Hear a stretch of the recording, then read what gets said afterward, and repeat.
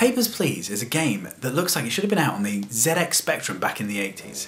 But don't let its 8-bit graphics and retro styling put you off, because underneath those graphics is a game that will actually really surprise you. The premise of the game is simple. You work for Passport Control for Ostosa, an invented Eastern Bloc-style communist country. Following the end of a 6-year war with neighbouring Kolechia, the borders are now in place and marshalled vigilantly. Your aim is relatively simple. Only allow people into the country who have the correct paperwork. Sounds easy, right? Well, the more people approved for entry correctly, the better your pay packet, and you will need a decent wage if you are to look after your large family, who we'll get onto a bit later. In order to correctly process a person for entry into Ostosa, they must first have a passport. The game starts easily enough, but then it gets steadily more difficult.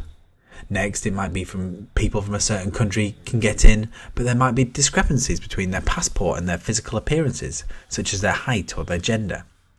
Given enough time, you could find every error, but sadly time is limited, so you must quickly race through the checks, trying not to make a mistake.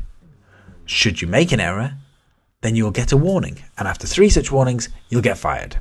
Worse still is that some people are actually terrorists, and the ones you let through, and even some of the ones that you don't, will actually bomb the terminal, meaning that you have to be ready to sound the alert if you spot a runner.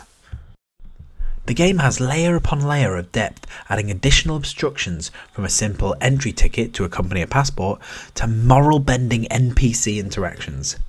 You'll find yourself having to make life-changing decisions for people as entire families come through, but with a mother whose papers are not in order.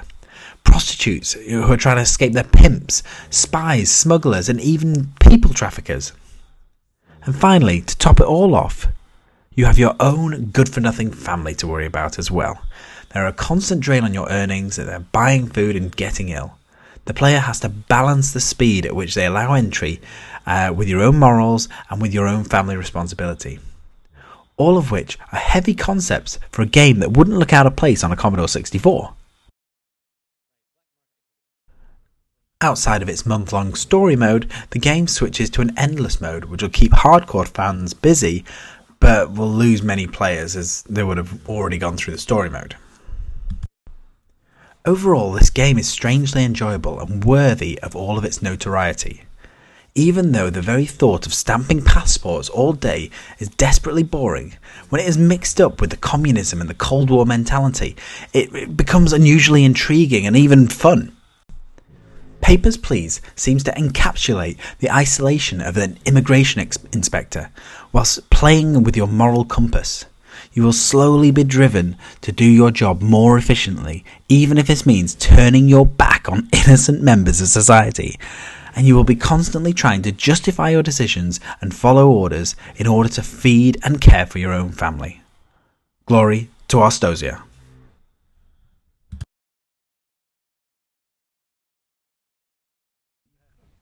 If you want more, don't forget to like, comment or subscribe, or click the link for even more reviews.